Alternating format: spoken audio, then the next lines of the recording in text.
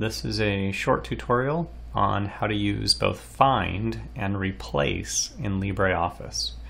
So it's pretty common that you'll have a document and you need to find a specific part, and maybe you can remember a word or something along those lines in that part of the text. So you want to be able to search for that. So the easiest way to actually pull up the search dialog is to actually hit Control F, and it'll pull up this dialog for you. And then you can simply type into it, right? So let's say I'm looking for the word CRS. This is lorem ipsum text, so it's not meaningful. But it'll easily find it for you. So wherever that pops up, it'll highlight it, and you can jump around to the different instances of this. If you get to the bottom of the document, you want to keep searching, it'll give you this prompt, so we can go back up to the beginning. So there's that one there.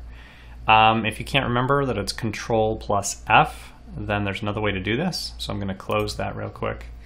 Go up to View and Toolbars, and this is in fact a toolbar. It's right there. So it's the Find toolbar. Click that in and you've got the exact same toolbar.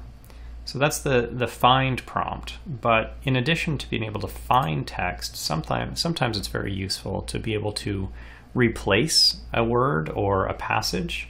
And there's a slightly different prompt for doing that.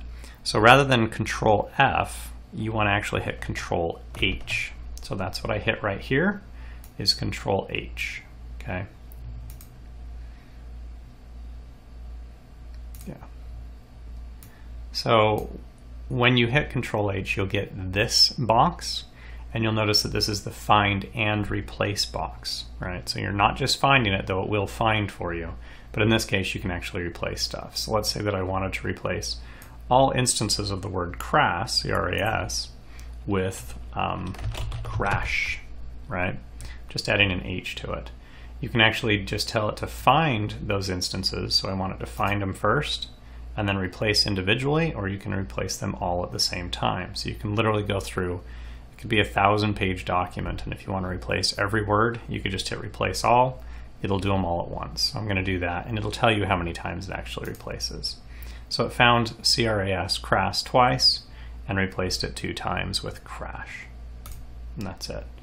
Another way to pull up this dialog, if you can't remember Control H, so I'm going to close that, is actually to go to the Edit window and down here to Find and Replace. It's right there. And notice it's giving you that key combination, right, the shortcut to pull it up. So Control plus H, but you'll get the exact same box. So that's a very easy way to both use the Find and Replace boxes and tools in LibreOffice 4.0.